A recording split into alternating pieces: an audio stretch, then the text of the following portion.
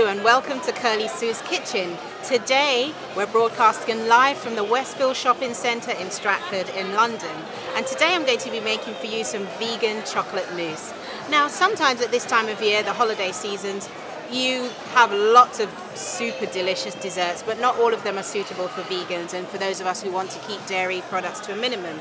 But today I'm going to show you how to make the vegan chocolate mousse. It is so simple, it's really delicious, and to be honest, your non-vegan friends will probably not even notice that it doesn't have any dairy in it. Now this is quite an unusual recipe because it's made using avocado. Now when I first discovered you could use avocado to make desserts, I thought, well, how on earth is that going to taste good? It cannot. Absolutely it will. I have a really sweet tooth and I love English desserts because I was born and raised in London, and if I like it, I'm sure you will as well, because England makes some of the best desserts in the world. So let's get started. First of all, you need some ripe avocado pears, either the 2 medium or 4 small ones. Make sure they're really ripe. And all you do is, I've kind of peeled and taken out the seeds out of some already. Here's one more. So you just use a spoon to scoop it out like so. It's really simple, really easy. So obviously you can see why you need a really ripe one. Ones that are a bit overripe as well are even better. So just scoop it out like so into a bowl.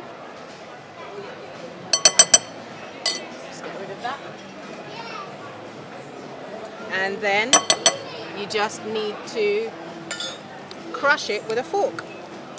And it's really simple to do, really quick. And this is a delicious dessert. You can serve it with some nice little cookies on the side. Make it really flash. So you just crush it like so. And then we're going to add some other ingredients, and then we're going to put it into a food processor. So we're just crushing it to start with to kind of give it a head start when it goes into the food processor. Right. Okay. So then we're going to add half a cup of unsweetened cocoa powder. You can see this is a 1/4 cup, need half a cup. Half a cup, here we go, of unsweetened cocoa powder. Just fill it up like so. You can sift it if you want to. Let me just get out some of the lumps first of all. Just stir it around like so.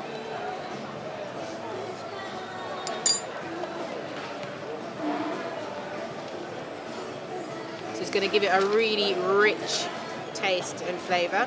So you put that in. Just get rid of that. You need 1½ tablespoons of vanilla essence. So I've got some in here. Well, I'm probably going to use all of what's left in here. Put that one in there.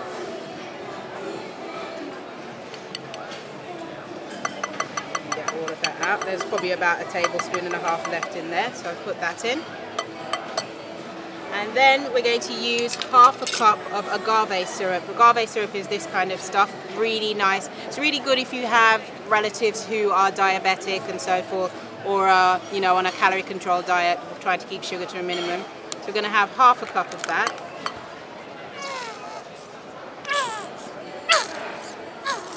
That one's almost finished, so I've got another one here.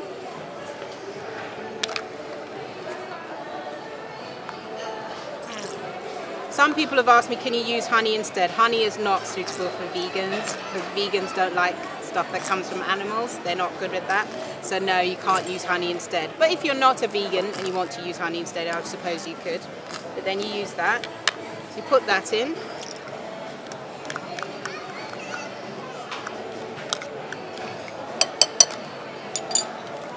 And that's all there is to it. You can add some vanilla essence if you want as well. Not vanilla essence, I mean almond extract as well, if you want to. So you stir that up like so. And then now you're going to put it in to a food processor to blend it all up to give it a nice rich taste. Alright, just put that in. And it's really quick because as soon as you've made this, it's done, and then you can leave it to set in the fridge. So here we go, we put it in our food processor. And you don't need any state-of-the-art, top-of-the-range food processor. Mine is a bottom-of-the-range, low-cost one, because that's all I had to find at the moment. You don't need a super powerful one. That one's perfectly fine, it works really well. So put it all in, put the lid on.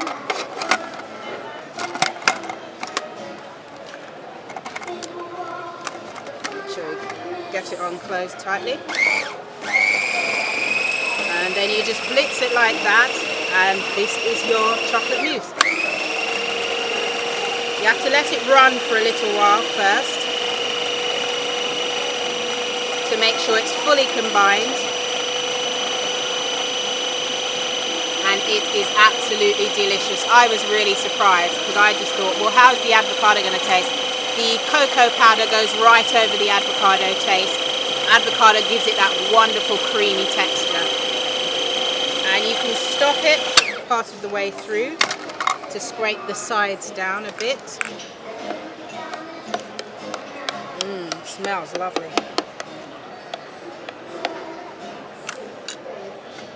Scrape it down a bit.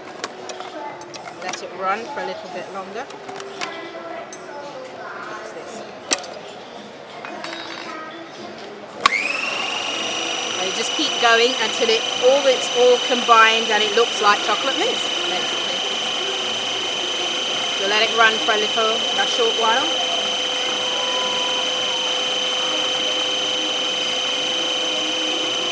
And this is something that kids will like it as well, and it's a recipe you can use if you're cooking in the kitchen with kids, because it's really easy for them to make as well. So also if you're a beginner at making vegan foods, this is a good one to have. And if you're having a dinner party and you want something really quick to make, this is perfect.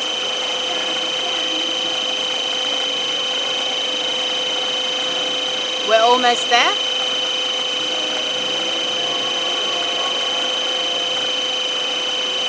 Right, and I think that's done. Let me just check it. Yep, there we go. And I'm going to put it into a little ramekin dish. So you can put it into like little individual bowls like this for your guests.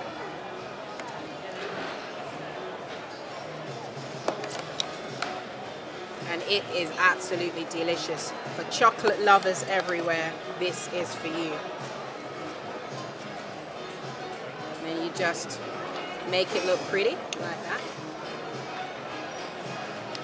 And then on the top to decorate, just make it look neat, you can put some cacao chips, which is kind of like a healthy version of chocolate.